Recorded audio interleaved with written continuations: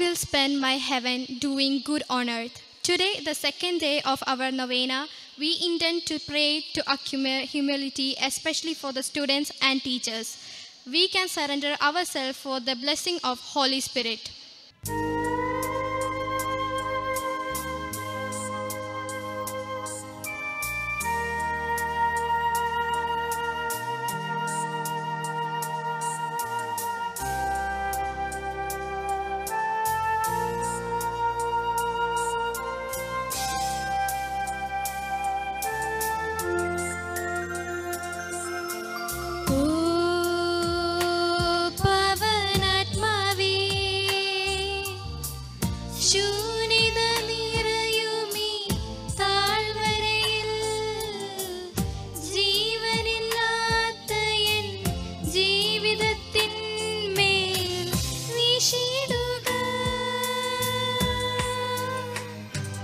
വീണ്ടും ജീവനേകുക, വീണ്ടും ശക്തിയേകുക, പാവനാത്മാവേ നീ എന്നിൽ നിറഞ്ഞിടുക.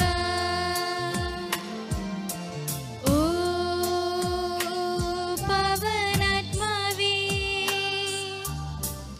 ശൂന്യത നിറയുമീ താഴ്വരയിൽ ജീവനില്ലാത്ത N ജീവിതത്തിന്മേൽ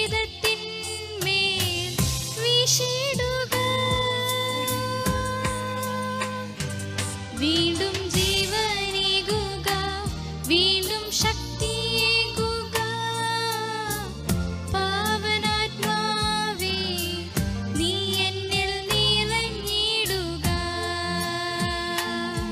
Today, we are blessed with the presence of Reverend Father Dibin Aluva Sheri, a coordinator of Goodness and Assistant Director of Divine Retreat Center, English Campus.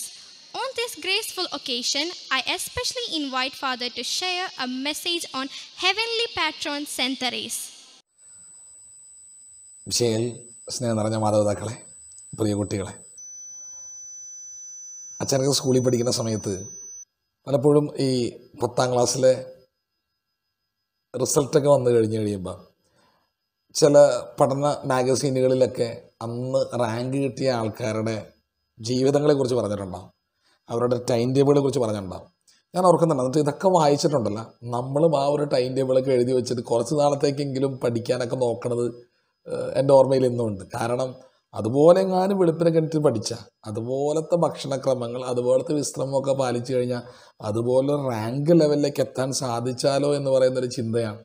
അപ്പോൾ ഈ ഉയർന്നവരുടെ ജീവിതചര്യകൾ അല്ലെങ്കിൽ ജീവിത പാതകൾ പിന്തുടരാനുള്ളൊരു ആവേശം, അത് അവരെപ്പോലെ ഉന്നതിയിലെത്താനുള്ള നമ്മുടെ മനസ്സിൻ്റെ ആഗ്രഹമാണ് കാണിക്കുന്നത്. നമ്മൾ LF സ്കൂളിൽ എല്ലാവരും ചേർന്ന് വിശുദ്ധ കൊച്ചുത്രേസ്യ, അത് ജീവിതത്തിൽ വിജയം വരിച്ച വിശുദ്ധ കൊച്ചുത്രേസ്യയുടെ പാത പിന്തുടർന്ന് കൊച്ചുത്രേസ്യ എങ്ങനെ വിജയത്തിലെത്തിയത് എന്നുള്ള ആ വഴികളിലൂടെ ഒരു യാത്രയാണ് ഈ ദിവസങ്ങളിൽ നടത്തിക്കൊണ്ടിരിക്കുന്നത്. നമ്മൾ ഏറ്റവും ശ്രദ്ധിക്കേണ്ട ഒരു കാര്യം, ലോകം മുഴുവനും വളരെ പ്രശസ്തി ആർജിച്ച് നിൽക്കുന്ന വിശുദ്ധ കൊച്ചുത്രേസ്യ എന്ന് പറയുന്ന ഈ കൊച്ചു കന്യാസ്ത്രീ അധിക നാൾ ജീവിച്ചിട്ടില്ലെങ്കിലും അത് ജീവിച്ചത് അധിക നാൾ പുറത്തു പോകാതെ ഒരു മിണ്ടാമടത്തിൻ്റെ 4 ചുവരുകൾക്കുള്ളിൽ ഒതുങ്ങിത്തീർന്നൊരു ജീവിതമാണ് ഇന്ന് ലോകം മുഴുവനും പ്രശസ്തി ആർജിച്ചിരിക്കുന്നത്. എങ്ങനെയാണ് ഈ കൊച്ചുത്രേസ്യ പ്രശസ്തി ആർജിച്ചതെന്ന് വെച്ച് കഴിഞ്ഞാൽ അത് കൊച്ചുത്രേസ്യയുടെ ജീവിതത്തിൻ്റെ ഒരു പ്രത്യേകത കൊണ്ടാണ്.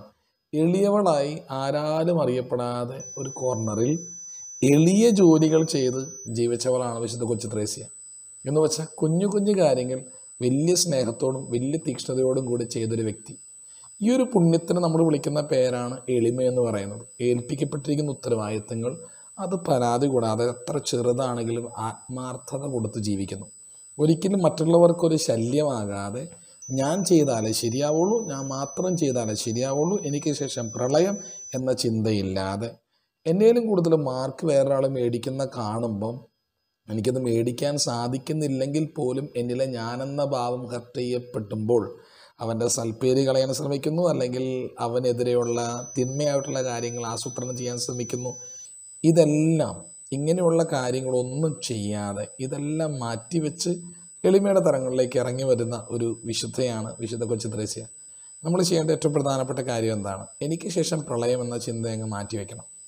എന്നിട്ട് നമുക്ക് കിട്ടുന്ന, ഇപ്പം നമ്മൾ ശ്രദ്ധിച്ച് നമ്മുടെ ചുറ്റുമുള്ള നമ്മുടെ പാടങ്ങളിലൊക്കെ നെല്ല് വിളഞ്ഞ് നിൽക്കുന്ന സമയത്ത് അത് കതിരാണോ അതോ പതിരാണോ, അതിൽ കഴമ്പുണ്ടോ എന്ന് എങ്ങനെ തിരിച്ചറിയാമെന്നറിയാമോ? ശരിക്കും നല്ല വിളയുള്ള നല്ല കതിരുള്ള നെല്ലാണെങ്കിൽ അതിൻ്റെ തല ഇങ്ങനെ വളഞ്ഞിരിക്കും. പ്രകൃതി പഠിപ്പിക്കുന്നൊരു പാഠമാണ്. നമ്മൾ എത്രമാത്രം ഉന്നതിയിലേക്ക് പോകുന്നു, അത് എളിമയുടെ തലങ്ങളിലേക്ക് മറ്റുള്ളവരെ വളർത്തി, എനിക്ക് കഴിവായിരിക്കാം, പഠിക്കാനുള്ളതായിരിക്കാം, അത് മറ്റുള്ളവർക്ക് പറഞ്ഞു കൊടുത്തിട്ട് അവരെയും കൂടി വളർത്തി നമ്മളേലും വലിയ രീതിയിൽ ഉയർത്തിയെടുക്കാനായിട്ടുള്ള ഒരു മനസ്സ് നമുക്കുണ്ടെങ്കിൽ മറ്റുള്ളവരുടെ മനസ്സിൽ നമ്മൾ ജീവിക്കും. മറ്റുള്ളവരുടെ മനസ്സിൽ ജീവിച്ചു കഴിഞ്ഞാൽ അവരുടെ നാവിലൂടെ അത് പുറത്തേക്ക് കിടന്നു വരും നമ്മളെക്കുറിച്ച്. അങ്ങനെ നമ്മൾ അറിയില്ലാത്തവർ പോലും നമ്മളെക്കുറിച്ച് ചുറ്റും അറിയപ്പെടാനായിട്ട് ഇടവരും. എന്ത് കഷ്ടപ്പെട്ടിട്ട് സെൽഫി എടുത്ത് അത് ചെയ്ത് ഇത് ചെയ്തൊക്കെ നമ്മളെ തന്നെ ഒന്ന് മറ്റുള്ളവരിൽ കാണിക്കാൻ വേണ്ടി നമ്മൾ ആഗ്രഹിക്കുന്നത്. പക്ഷെ അങ്ങനെ ഒന്നും കാണിക്കാതെ തന്നെ ലോക ശ്രദ്ധയാർജിച്ച, ലോക പ്രസിദ്ധി ആർജിച്ച ഒരു വ്യക്തിയാണ് വിശുദ്ധ കൊച്ചുത്രേസ്യ. ചെയ്തത് ഇത്രയേ ഉള്ളൂ.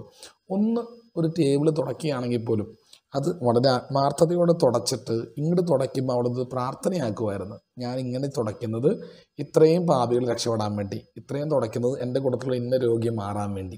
ഒരു ചെറിയ പൂ എടുത്ത് വെക്കുമ്പോൾ പോലും അത് ഇന്ന ആൾക്ക് നന്മയുണ്ടാകാൻ വേണ്ടി ദൈവമേ നിനക്ക് തരുന്നു എന്ന് പറഞ്ഞ് എപ്പോഴും മറ്റുള്ളവരെ പ്രാർത്ഥിച്ച് വളർത്താൻ വേണ്ടി ശ്രമിച്ച ഒരു വിശുദ്ധയാണ് വിശുദ്ധ കൊച്ചുത്രേസ്യ. ഈ ഒരു പുണ്യം നമ്മുടെ ജീവിതത്തിലേക്ക് സ്വായത്തമാക്കണം. ഇന്നത്തെ നിയോഗം അധ്യാപകരും കുട്ടികളുമാണ്. അധ്യാപകർ എപ്പോഴും തങ്ങളെക്കാളും ഉന്നതിയിലേക്ക് നമ്മുടെ മക്കളെ വളർത്താൻ ആഗ്രഹിക്കേണ്ടവരാണ്, അതിനുവേണ്ടി പ്രയത്നിക്കേണ്ടവരാണ്. നമ്മുടെ കുട്ടികൾ, നമ്മൾ വിദ്യാർത്ഥികളായിരിക്കും, നമ്മൾ ശ്രദ്ധിക്കേണ്ട കാര്യം എന്ന് പറയുന്നത് നമ്മൾ വളരണം.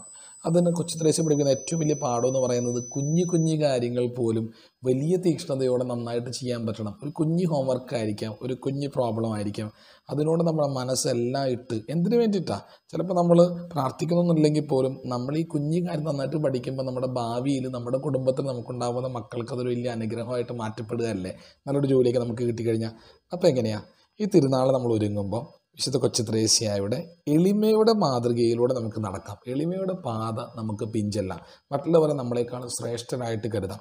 നമ്മളേലും വലിയവരായിട്ട് മറ്റുള്ളവർ ഉയർത്താൻ വേണ്ടി ചില ത്യാഗങ്ങളൊക്കെ സഹിച്ച് ഒന്ന് മാറി എന്ന് നമുക്ക് ശ്രമിക്കാം. മറ്റുള്ളവരുടെ മനസ്സിൽ നമ്മൾ ജീവിക്കട്ടെ, അത് അവരുടെ അധരങ്ങളോട് പുറത്തു വരട്ടെ. അങ്ങനെ നാടും മുഴുവനും സൽകീർത്തി കൊണ്ട് നമ്മളുടെ നാമം അറിയപ്പെടട്ടെ. ഒത്തിരി സ്നേഹത്തോടെ എല്ലാവർക്കും ഈ തിരുനാളിൻ്റെ മംഗളങ്ങൾ ആശംസിക്കുന്നു. നിങ്ങളെ ദൈവം ഈശോ സമൃദ്ധമായിട്ട് അനുഗ്രഹിക്കട്ടെ. ഈശോ മിശിഹായ്ക്ക് സ്തുതിയായിരിക്കട്ടെ. Thank you, Father, for your valuable message.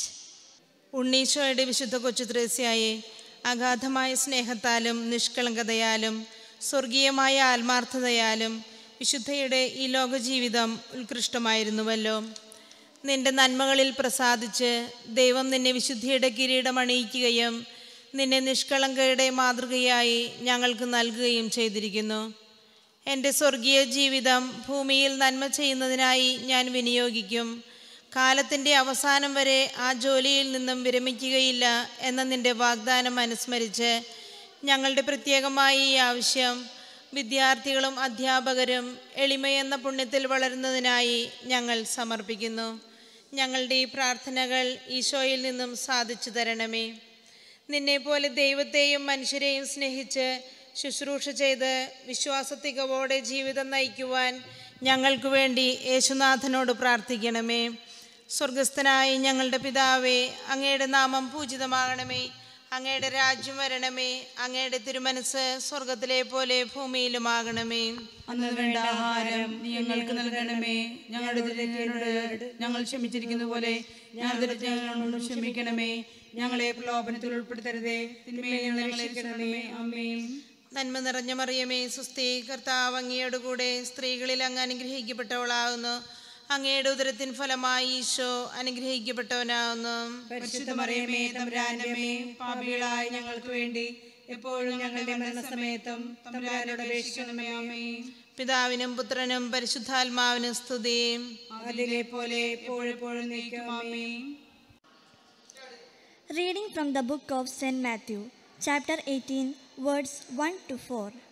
At that time, the disciples came to Jesus and asked, "Who is the greatest in the kingdom of heaven?" He called a child whom he put among them and said, "Truly I tell you, unless you change and become like children, you will never enter the kingdom of heaven. Whoever becomes humble like this child is the greatest in the kingdom of heaven." This is the word of the Lord. കൃപാസാഗരമായ ദൈവമേ, ഈ നവനാൾ പ്രാർത്ഥനകളിൽ പങ്കുകൊള്ളുന്ന ഞങ്ങളുടെ വിശ്വാസത്തെ നാൾക്കുനാൾ അഭിവൃദ്ധിപ്പെടുത്തണമേ എന്ന് വിശുദ്ധ കൊച്ചു ത്രേസ്യ വഴി ഞങ്ങൾ പ്രാർത്ഥിക്കുന്നു. കർത്താവേ, ഞങ്ങളുടെ പ്രാർത്ഥന കേൾക്കണമേ. അനുദിന ജീവിതത്തിലെ ക്ലേശങ്ങളും വേദനകളും ഈശോയ്ക്ക് വേണ്ടി സന്തോഷപൂർവ്വം സഹിക്കുവാൻ ആത്മശക്തി നൽകണമേ എന്ന് ഞങ്ങൾ പ്രാർത്ഥിക്കുന്നു. കർത്താവേ, ഞങ്ങളുടെ പ്രാർത്ഥന കേൾക്കണമേ. ശാരീരികവും മാനസികവും ആധ്യാത്മികവുമായ ക്ലേശങ്ങൾ അനുഭവിക്കുന്നവരെയും ദാരിദ്ര്യത്താൽ വലയുന്നവരെയും ആശ്വാസവും ആശ്രയവും നൽകി അനുഗ്രഹിക്കണമെന്ന് ഞങ്ങൾ പ്രാർത്ഥിക്കുന്നു. കർത്താവേ, ഞങ്ങളുടെ പ്രാർത്ഥന കേൾക്കണമേ. വിവേകത്തോടും വിശുദ്ധിയോടും കൂടി ജീവിതാന്തസ്സുകൾ തിരഞ്ഞെടുക്കുവാൻ യുവജനങ്ങളെ അനുഗ്രഹിക്കണമെന്നും അവർ ജ്ഞാനത്തിലും പ്രായത്തിലും ദൈവത്തിൻ്റെയും മനുഷ്യരുടെയും പ്രസാദത്തിൽ വളർന്നു വരുവാൻ ഇടവരുത്തി അരുളണമെന്ന് ഞങ്ങൾ പ്രാർത്ഥിക്കുന്നു. കർത്താവേ, ഞങ്ങളുടെ പ്രാർത്ഥന കേൾക്കണമേ. അധ്യയന വർഷത്തെ അഭിമുഖീകരിക്കുന്ന വിദ്യാർത്ഥികൾ നന്നായി പഠിക്കുന്നതിനും ജീവിത വിജയം നേടുന്നതിനും അനുഗ്രഹിക്കണമേ എന്ന് ഞങ്ങൾ പ്രാർത്ഥിക്കുന്നു. കർത്താവേ, ഞങ്ങളുടെ പ്രാർത്ഥന കേൾക്കണമേ.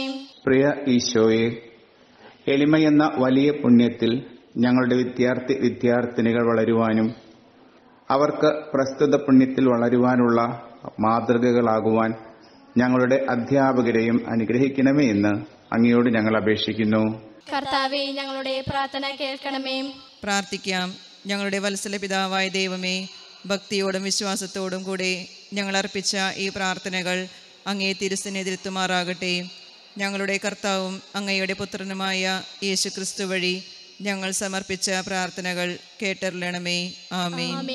നിങ്ങൾ മനപരിവർത്തനം വന്ന് ശിശുക്കളെ പോലെ ആകുന്നില്ലെങ്കിൽ ഒരിക്കലും സ്വർഗരാജ്യത്തിൽ പ്രവേശിക്കുകയില്ല എന്നരുളി ചെയ്ത കർത്താവേ, ആധ്യാത്മിക ശിശുത്വത്തിൻ്റെ പാതയിലൂടെ ചരിച്ച വിശുദ്ധ കൊച്ചു ത്രേസ്യയെ അനുകരിച്ച് ഞങ്ങളും എളിമയും ഹൃദയശാന്തതയുമുള്ളവരായി തീർന്ന് നിത്യസമ്മാനത്തിന് അർഹരായി ഭവിക്കുവാൻ ഞങ്ങളെ അനുഗ്രഹിക്കണമേ. ആമേൻ.